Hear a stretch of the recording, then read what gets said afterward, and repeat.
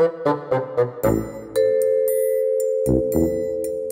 know, nature provides so much beauty and so much abundance. And it's just amazing to think that you can go out right in your local woods and find mushrooms and grow them and have unlimited food source if you know what you're doing. These are an example of some local genetics that I have, the Ogilvy oysters. It's amazing how you can just take a sample from the forest and clone it in a lab. These will turn into up to a half a pound to a little over a pound each flush, and then each block will flush up to 3 times.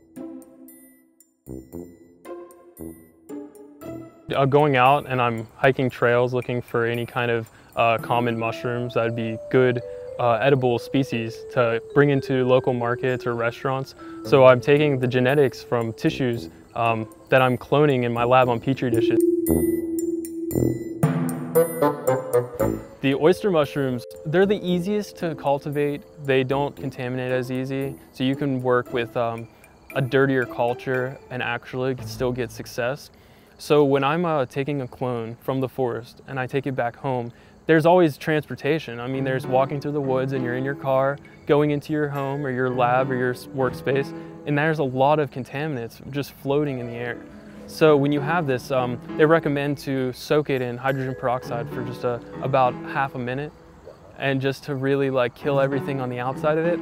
And then you're gonna cut it open to get the direct inner tissue after you wipe it off with 70% isopropyl. So I like to start right as center as possible.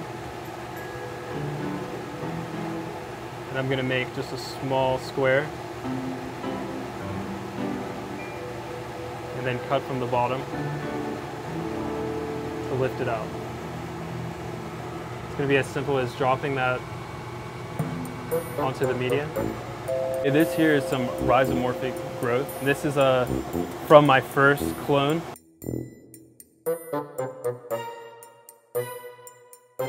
This would be an example of one of my grow kits.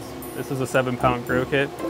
This one's ready to bust, so somebody would just have to slice a hole anywhere in this bag, and you're gonna get a couple pounds of mushrooms.